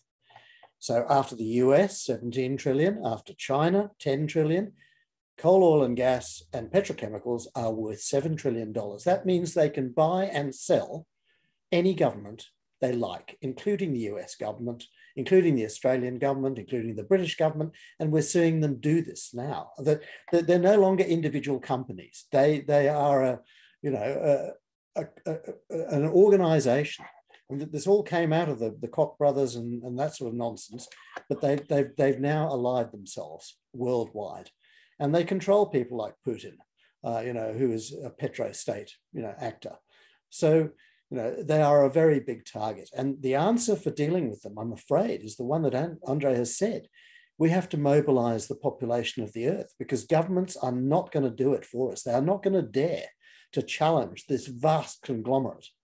They haven't got the guts, and they have already been bought and sold in the marketplace. And when they retire from politics, they all go and sit on the board of one of these corrupt companies. Okay, so the only way we can address this, I don't believe we can shut these companies down. I think we have to lead them to the safe place where they start to market the things that are safe, the chemicals that are safe, the foods that are safe, and so on. And we can only drive them there with their love of the dollar, and that means mobilizing consumers worldwide, all 8 billion of us. So, everyone has said all kinds of good things, and I agree with everything. I just want to reemphasize the importance of organic diet. Certainly when you shop at the supermarket, always look for the certified organic label. Also avoid the processed foods, eat whole foods rather than processed foods, and make sure you feed your entire family with these healthy, wholesome foods. As far as just keeping your family safe and healthy. I think as far as community activity, I think that I agree that the US government is pretty much hopeless. I've tried, and it's extremely frustrating to try to get to the EPA and try to explain to them why they need to do something different. But I think at the local government, people have a better chance to be effective. And so people can get involved in local politics, make sure that they're not using glyphosate on the schoolyards, make sure they're not using it in public places, for example. And canvassing locally with the government, you can have an impact there, much more likely to actually get legislation done, making sure the water's safe, those sorts of things. I think that it's good to spend more time in the kitchen. I think we've been trained that we shouldn't waste time cooking food, and so just go buy the soy protein bar and the potato chips and stuff and just eat really quick and easy, feed your family in a hurry. We need to change that message into really taking more time to cook from scratch, and produce home cooked meals instead of processed foods. So I think those are maybe my most important points to make. Yeah, there's 4 main drivers, as I point out in my book, of degeneration in the world. And there's 4 main drivers of regeneration. And we got to get all these drivers in synergy at once if we want to change things. Obviously, consumer awareness and market pressure are one of these.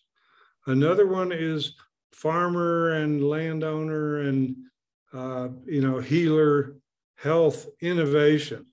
We need to point out these best practices because we already have all the solutions we need in every county, in every state, in every country, in every region of the country. The problem is that people don't know about these positive solutions. So that's part of it. Consumer awareness, market demand, farmer and healer innovation. Politics and policy are a major thing. One thing Americans, I believe, could agree on, rural, urban, middle class, working class, no matter what ethnic background, is the government needs to stop taking our tax money and funding degenerative practices. Stop subsidizing corporate agribusiness, chemical intensive, fossil fuel intensive. Stop, funding medical malpractice and, chemical industrial solutions to health that have tried and true solutions. But beyond stopping the subsidy of degeneration and the destruction of the earth, start subsidizing the good stuff, the best practices that are there. And finally, the 4th one, which is I believe the elephant in the room, is money. There is no way that we're going to move regenerative practices from being the alternative to the norm without serious money, okay? Right now in the world, there's $125 trillion invested in degenerative financial assets, 125 trillion. We need to start moving money from funding degeneration to regeneration. And if we could just move 1% to get things going, $1 trillion into regenerative practices, food farming, land use, health, education, anti-war, we will be in a good place. And I know I've spent my whole activist life demonizing the capitalists and the dictators and so on and so forth, the corporate criminals. But I must say, at this point, I believe 1% of the people engaged in finance and in corporate governance, and the people who hold our savings and pension funds and so on and so forth. We've got some people on our side, partly because their kids and their grandkids have made them aware and made them ashamed of what they're doing. And we should waste no time, finding that 1% of the economic elite who are ready to work with us, because we have the right solutions as we have the money to move forward and scale up the best practices. There'll be a landslide of support. Just one point that there's $20 trillion in the United States in our pension funds. I mean, these are the savings of everyday people for the most part. But why are all the pension funds engaged in investments that are degenerate? Why are all the mutual funds worthless? We've got to take back control over our money, move our money in the banks, take our money out of degeneration and put it into regeneration. And I think we're going to win. And the way history works, I was lucky enough to participate in some of the near revolutions of the 60s in France, and in the United States, places like Czechoslovakia, where people all rose up together and we were a global network of radical students. History doesn't change in an even way. Things build and build and build, and then like the wall, the Berlin Wall, it all comes down. And that's what's going to happen. We're going to build and build and build and build, and at some point, there is going to be a global rising, and we've got to prepare ourselves for that and stay healthy and stay alive for that. I know I intend to keep up this battle for at least 20 more years, because that's how long it's going to take. So, and I'm going to enjoy myself as I go forward, because I know the young people, they're looking at us, not just about what we say, they're looking at what we do. And there's an instinctive desire of people to join movements where people are happy and positive and things are fun. So in spite of how grim things are, we got to make this grassroots rising as enjoyable as possible and not ignore the spiritual. I believe there are powers out there that we can tap into that can enable us to overcome obstacles that seem impossible. I don't know whether it's a interplanetary, alliance that we need or what the hell it is. We can't explain it. But I think there is a power that we can tap into that will carry us through. Thanks. I want to give specific needs for our particular first phase of our GMO 2.0 Protect Nature Now campaign. I'd like everyone who wants to participate to go to protectnaturenow.com.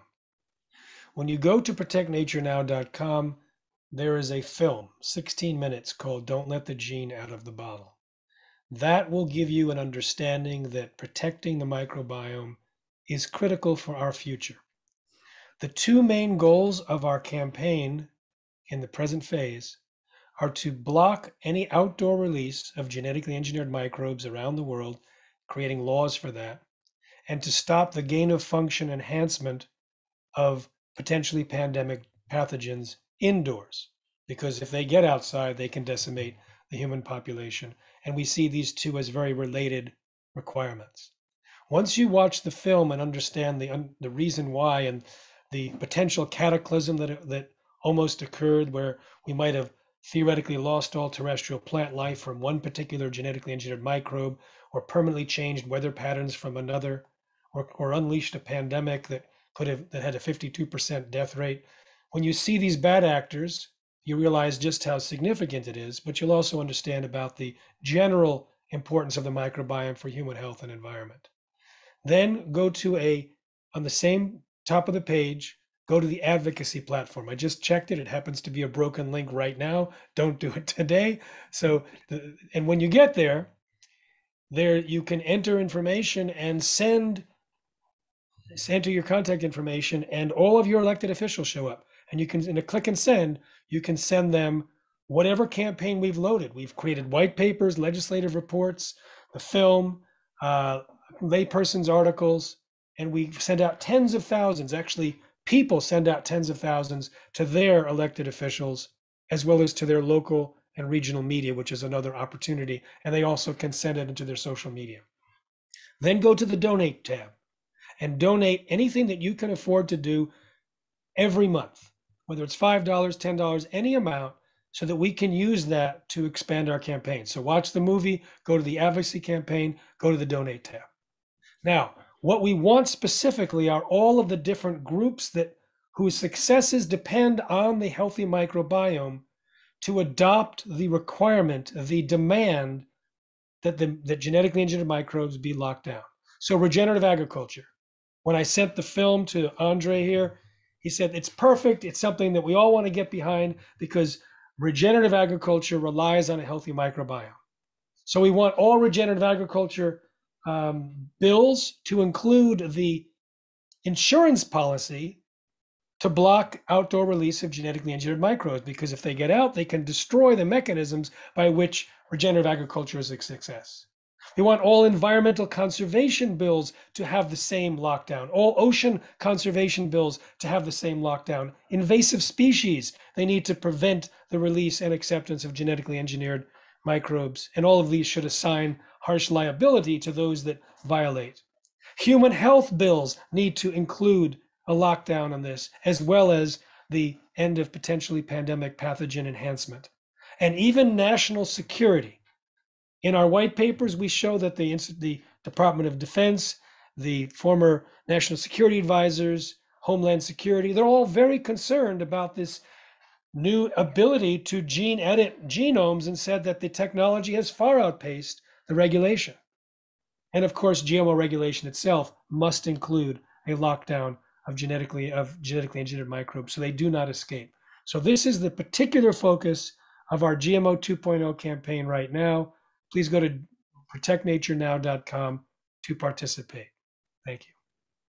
Thank you. If you'd like to ask a question, go to the reaction tab at the bottom of your screen, click the raise hand button, and we can call on you. Ivan, would you like to ask a question, and where are you from? Yes, I am from Mexico, and I just want to point out that Jeffrey just said a few hours ago that the glyphosate remains in the human body. I understood that for a long time, but the bone marrow, the skeleton, lasts 7 to 11 years to rebuild. So maybe that's the exact time of the cleaning of glyphosate from the body, because it's the tissue that lasts for more time to rebuild itself. That's one point. And another is that how can you test glyphosate while it's mixed in the proteins as amino acid? You can measure it when it is liberated from the protein, but when it's united to the protein, how can you measure it? That's all, Jeffrey, and thank you very much for your great effort. I knew about the genetic modified organisms for a video that I saw maybe 12 years ago. And since then, I have been taking care of me and my loved ones, trying to eat only organic food. And God bless you, Jeffrey. God bless you, Dr. Seneff, and God bless you all in this great work that you are doing, fighting for all the beings in this planet from now on until the end of times. That's all, Jeffrey. Thank you. Yvonne, thank you for those kind words. And I want to say that all of us on this panel have been working to improve society, and we are making a difference. I'm sure that the sensitive people that following Joanna in general, they're learning things. Same with Julian, it's everyone. And it's one of the things that to hear this comment from you, we all get this day in and day out when we go to conferences, when we get emails. It's very gratifying. And I want to say, I'd like to suggest that if people have a desire to help, to become an activist or an advocate, it is a magnificent opportunity. It is like an advanced technique for personal evolution, and it's needed right now. My slogan is think huge. Thinking big is so last century. We need huge thinkers because we have huge problems. So don't wait for permission. And as far as the question specifically on glyphosate about whether you can identify it when it's incorporated into the proteins, I'm going to pass it on to my favorite scientist who knows all about that, Dr. Stephanie Seneff, a very close friend. Thank you. Thank you, both of you, for your kind words. And it's a great question. My book actually goes into great detail about what I believe to be this insidious cumulative mechanism of toxicity unique to glyphosate, where it gets into the protein by mistake in place of the coding amino acid glycine. It really very comfortably explains many of the strange diseases that glyphosate is a causal factor in. And I go into great detail in my book about this and the particular proteins that are likely to be susceptible. Monsanto's own people figured out how to get the glyphosate out of the protein. And this is what's really fascinating. There's a paper, unpublished research commissioned by Monsanto on bluegill sunfish, where they looked for, they gave them radio-labeled glyphosate, and then they looked for radio-labeled in the tissues, and they found it in all the tissues. Then they said, well, let's just measure the glyphosate and see whether the radio label adds up to the amount that you would expect given the glyphosate, that the glyphosate's what's giving them the radio label. And they came up very short. They only got 20% of the label recovered as glyphosate. And then they got the brilliant idea of adding proteinase K, which breaks down proteins into individual amino acids. After they did that, they tested again, and the yield went up to 70%. And they said perhaps it was incorporated into the protein. This is their words, and this is in the 1980s. And Monsanto absolutely denies that they say it's absolutely impossible for glyphosate to get into proteins by mistake in place of glycine. I believe they're wrong, and I even believe they know they're wrong. And that's why they're not challenging me in my book when I go into great depth about exactly the evidence that's there and the consequences if it's true, and how that lines up with all of these diseases that are going up dramatically. So you've got to add something that breaks the protein down into individual amino acids. And I have to say, Zen Honeycutt found glyphosate in breast milk. She got breast milk samples from various women who were nursing. And I think a third of them tested positive for glyphosate in the breast milk. And the industry very quickly came around with a paper. They published peer-reviewed paper on cow's milk, and they didn't find any glyphosate in the cow's milk. The first thing they did in their study was to precipitate out the proteins, and then they tested the glyphosate and what was left over. So they removed the glyphosate when they removed the protein. Joe, would you like to ask a question, and where are you from? Yes, I'm calling from Long Island, New York. And first, I just want to acknowledge the, I don't even know how to explain how amazing this group of human beings are right now.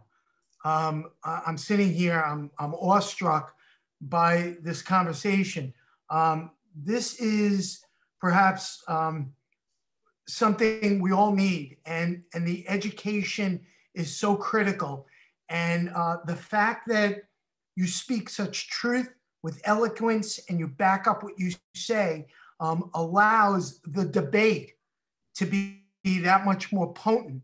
And I see a parallel between the fact that we're dealing with this worldwide government problem or this worldwide problem with this virus, and we have all this worldwide governments trying to solve this. And the reality is that, you know, we've been dealing with health issues long before this pandemic that governments have ignored. What you guys are talking about is almost identical to what we're hearing scientists talk about with this virus. And the whole world stops. And this is something very strange. I don't quite understand it. How come the world hasn't stopped for GMOs? We have been pushed under the rug, marginalized, and censored way too long. And I believe, I think that the pandemic has woken up a lot of people. And I think that the timing is right for mobilization. I'm for the first time seeing more people mobilized about health and freedom and things of that nature than I've ever seen before. So I believe our time is now. And I'm really hopeful and proud to be on your side and with you people and the data and the knowledge. It's empowered me. And I do my part. I grow my own food. I got good data from Andrew and Jeffrey a couple of years ago at the last conference. That was a live conference on location about making compost using manure. So I make my own soil. I teach people about composting and soil and how to get those microbes to really ignite the soil so our food becomes dynamic and delicious. So I'm so glad and grateful for all you people and this beautiful conference. And I want to thank Steve. Thank you, everybody. Joseph, thank you. And I really hope that next year we can be back on Long Island again. That'd be wonderful. And I want to say that when you think about the pandemic, one of the things that it's done as a silver lining is it has opened the receptor cells of humanity to the dangers of genetically engineered microbes, not just gain of function, but there's like pandemics for the environment. And so people realize that when you release a GMO microbe, it travels and it mutates. They may not know that it also swaps genes with other microbes. So you release a microbe and all of a sudden it's in 1,000 different types of microbes in 10,000 ecosystems, possibly permanently damaging or collapsing those ecosystems, including the ecosystems inside us. But that message has never before been as easy as it is now because of the pandemic. Liz, would you like to ask a question, and where are you from? I'm from Hinesville, Georgia. And I've got a question about my home. I don't know if this is the best place to ask, but we have a contract with Terminix, and they recently put the Trelona compressed termite bait stations all around the house to prevent termites from getting into the house. And after listening to so many of you talk about how important it is to protect our planet, I'm wondering what I should do. What would you recommend for a homeowner that has these termite bait stations around their house? Liz, I would say immediately you need to get rid of those. I've interviewed a lot of people with chronic illness, and those are stories with hindsight, but I would first get rid of it. And there's Google, but there's lots of other options for alternative solutions. The best option, yeah, I fully agree with Joanna, get rid of them. But a very simple option is just to get borax and sugar, or borax and honey, mix it together in warm water, put that out as a termite bait, and they will eat that and they'll take that back and kill the queen and kill the colony. Boron is a trace element in most soils, and particularly in Georgia, where you've got a high rainfall, you'll be deficient in boron in your soils. So you will not be causing an environmental problem, and it'll be non-toxic for you and your family. I'd just like to add, find out what's in the baits. If it's an industrial chemical, it could well be dangerous to other things besides termites. Some termite baits these days are natural. They're based on things like naturally occurring funguses that infect the termite nest and destroy it. And there are physical barriers that can be placed to prevent termites getting into your house. So there's a lot of options besides using toxic, long-lasting chemicals. It's the long-lasting, it's the durability of the chemicals that is the real worry, because they go on and on and on, having an effect on not just termites, but everything else, including the inhabitants of the house. Does this work on ants also? The boron and honey? Yeah, cockroaches as well. Great. Sherry, would you like to ask a question? I would, thank you. Hello, ladies and gentlemen. I'd like to make 2 points. One is a question and the other is just a comment. In terms of the question, I live in central Delaware, and there is an uncomfortable amount of poultry farming that goes on around me. And in between the huge chicken house communities, if you will, for lack of a better term, are farm fields that are being grown with GMO crops. They rotate soybeans, wheat, and corn. And these are all feed corn for animals that are going to be killed and slaughtered. I want to believe that even as a small voice in the woods, so to speak, with my micro farm, that I can make a difference. However, my observation up to now is that I can be as outspoken and eloquent as I'm given time for, but even if I could convince legislators in this state to make laws, who's going to enforce them? Who will litigate them? I mean, at the risk of sounding vulgar, we can make good laws from now till hell freezes over, but who's going to take the cases to really push the envelope? So that is my question, especially for Jeff Smith, who made the point about some laws being needed, some controls. The comment here, something I would just like to contribute as an idea for anyone who wants to do their own organic gardening farming, is to take advantage of the fact that tree services trim and cut down trees, and they make wood chips out of everything. And you can have those delivered to your land free of charge. You're actually doing them a favor, because that way they don't have to pay a fee to drop those chips. I have had as many as 8 bright orange Asplund trucks in my front acreage at any one time, dropping chips at the end of the day.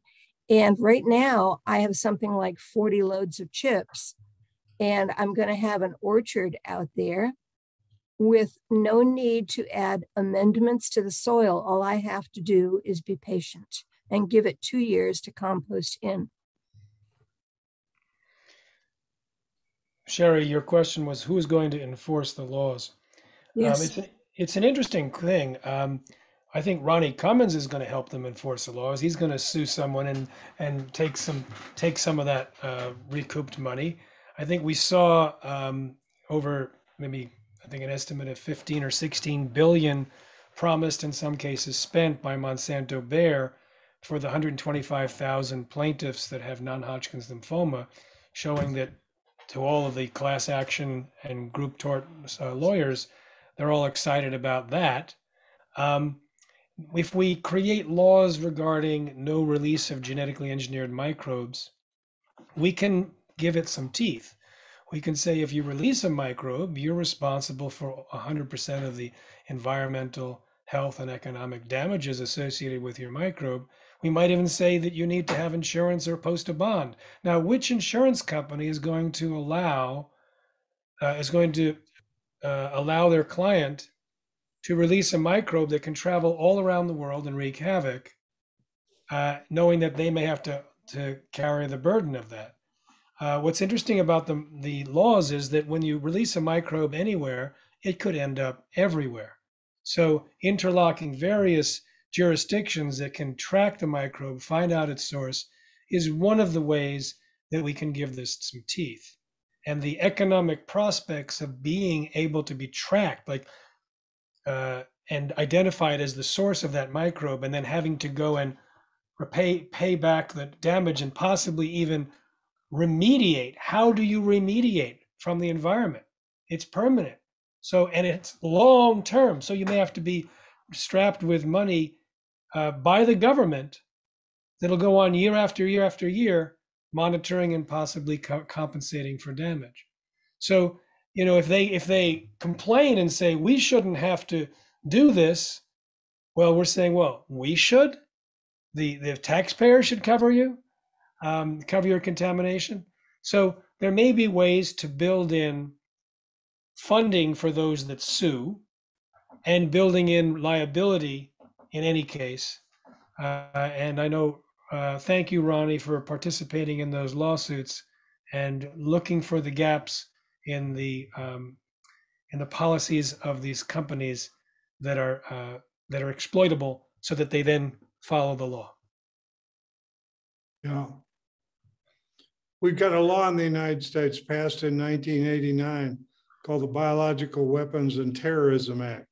It passed unanimously in the Congress. And the penalties for knowingly producing weaponized microbes and biological weapons is life in prison. Okay? So how come we have hundreds of labs funded by the Pentagon and big pharma souping up vaccines and pathogens and so on? Well, it's because they claim, oh, we're not making weapons. This is dual use research that has, you know, yeah, maybe it has military implications, but it's for medicine, right? So obviously the federal judiciary at this point is not going to enforce that law. But the interesting thing is that we've got several thousand local district attorneys, prosecutors, people like Jim Garrison in New Orleans after the Kennedy assassination, who can be influenced at the grassroots level. We literally have to convince our local prosecutors to call grand juries, you know, and to bring to trial the perpetrators of this type of activity. And if the federal government won't do it, the local prosecutors. We also have 3,260 county sheriffs across the US, many of whom are ready to listen to their constituents, especially in rural America, where I live. And if they will enforce just laws and not enforce unjust laws. So we got to start thinking that way. We also have police, people in the military, people in fire departments, people in the healthcare industry who are not happy with what's going on. And we need to reach out to unlikely allies as we move forward if we're going to take care of this big problem, this big crisis we have. Sherry, I would just also add that you have to have faith that if you step up and take responsibility for what's within your scope of influence, that other people will as well. You're not going to be alone. Yeah. Okay, let's everyone make a final 30-second summary conclusive remark to finalize your thoughts. Joanna, you could start. Thank you, everybody, for sticking with us. And you know, I agree with something that was said before, that you have to understand the problem and talk about the problem before you can work on the solution. So there we are. Just work on what you can and do what you think is the right. Stick up for yourself. Speak up for your needs. Even if you just did that, you would have profound impacts on this world. Andre? What I want to say is be part of the solution. And that gets back to being the mindful consumer. Think about how you spend your money, because that will make the biggest change. If you want to then take activism up to other levels, you know, we'd love more people to join us and be, you know, activist leaders. And particularly what we'd love to see is the younger generation like Joanna, Jeffrey, getting up there and even younger people now becoming the leaders, because as Ronnie says, you know, we've got decades that we need to work hard to turn this around. And I really want to support what Julian has said. Is honestly, if we don't do this, our children and our grandchildren have no future. Julian? Yeah, I just want to emphasize that chemical poisoning is the largest of the 10 catastrophic threats that now face humanity. Nothing is being done about it on a global scale. Things may be being done at a local or national scale, but globally, it's nowhere. It's not even in the headspace of governments all over the world or the United Nations and things like that. So we really need to put this on the agenda, folk. This affects every single human being on Earth at the moment. They're being poisoned right as we speak. Their children and grandchildren will be poisoned unless we do something about it. So let's get on and clean up the Earth. I want to thank you, Stephen, for putting this, organizing this event. I really appreciate meeting all these like-minded people who are passionately fighting this cause.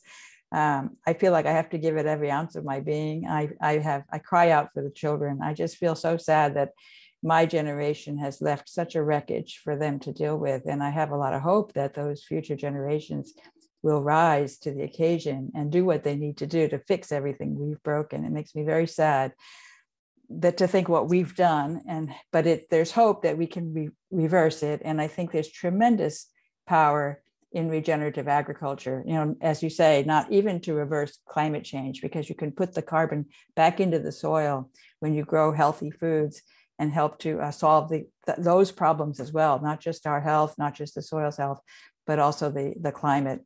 So thank you again for doing this. I appreciate it. And everyone, please do everything you can to make a difference in this heroic undertaking that we're involved in these days. So. Thank you. Ronnie? Yeah, well, we had a saying in the 60s that I always loved, which is that there's only one reason for being a revolutionary, and that's because it's the best way to live. You know, and when we think of, let's live every day like it's our last day on Earth. And I think we'll inspire the younger generation if we do that. Many of us know people that have been diagnosed with a serious disease, and at the end of the day, when they recover, they claim that that was one of the best, most blessed things in their life because they had a chance to reorganize and change.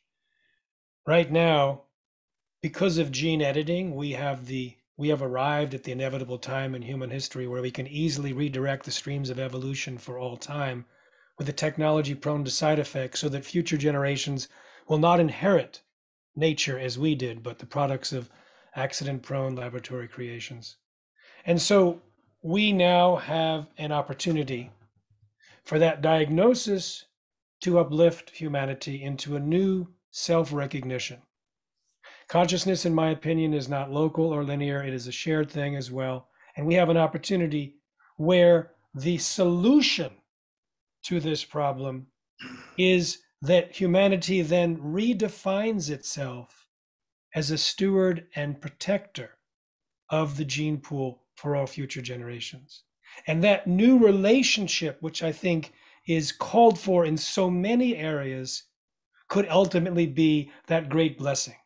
So that as we face potentially existential threats that Julian's talked about, that I've talked about, that others have talked about, it could be the catalyst of that transformation so that we walk away with a new generation, a new civilization, a new way of defining ourselves and respecting and honoring the intelligence of nature and carrying that forward as appropriate stewards, safeguarding biological evolution as we know it for all future generations.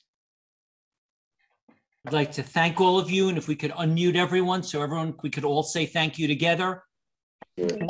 Hey, thank you.